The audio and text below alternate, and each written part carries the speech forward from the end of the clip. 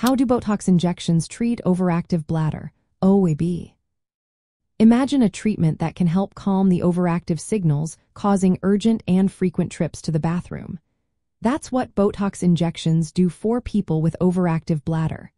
They work by targeting the muscles of the bladder directly.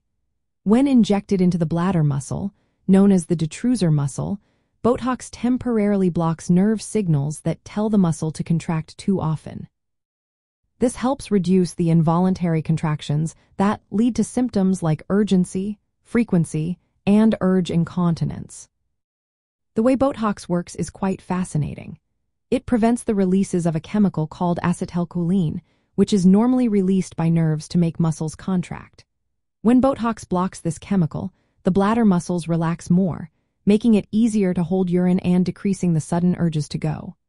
Additionally, Botox affects sensory nerves in the bladder wall. It reduces the releases of other chemicals that send signals of discomfort or urgency to the brain. This means patients often feel less intense urges and discomfort, improving their quality of life. Botox also influences the reflex pathways between the bladder and spinal cord. In overactive bladder, these reflexes can become abnormal, causing frequent contractions.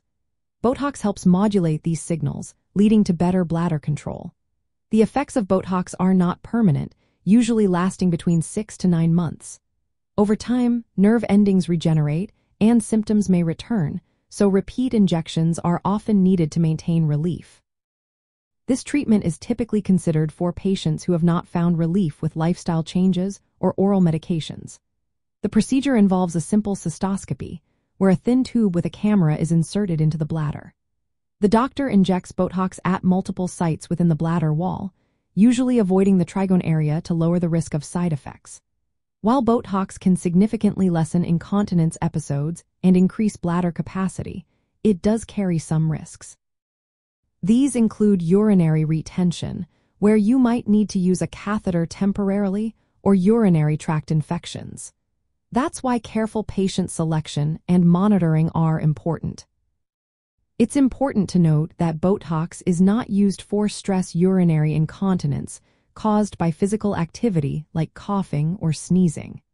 For those with overactive bladder, Botox offers a minimally invasive, reversible option that targets the nerve and muscle dysfunction directly. In the context of bladder health and bladder cancer, Botox injections are generally safe and effective, but patients with bladder cancer need thorough evaluation before treatment because the presence of malignancy can influence the safety and appropriateness of injections. Always remember, individual responses vary, and it's essential to discuss with a healthcare professional to see if Botox is right for you. They can help weigh the benefits and potential risks based on your specific condition. Botox provides a scientifically supported approach to managing overactive bladder, helping many regain control and comfort in their daily lives.